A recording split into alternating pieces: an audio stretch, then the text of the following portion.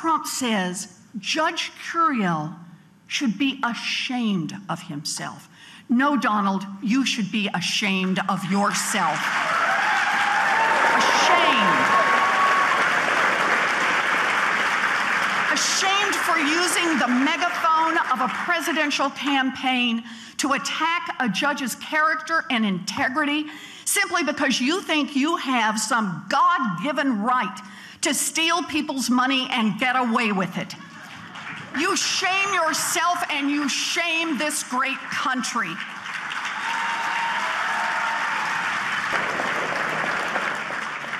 Donald Trump says they ought to look into Judge Curiel because what Judge Curiel is doing is a total disgrace. No, Donald, what you are doing is a total disgrace. Race baiting a judge who spent years defending America from the terror of murderers and drug traffickers simply because long ago his family came to America from somewhere else. You, Donald Trump, are a total disgrace.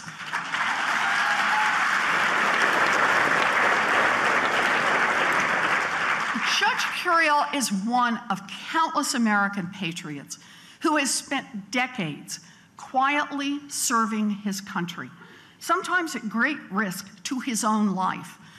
Donald Trump is a loud, nasty, thin-skinned fraud who has never risked anything for anyone and who serves no one but himself.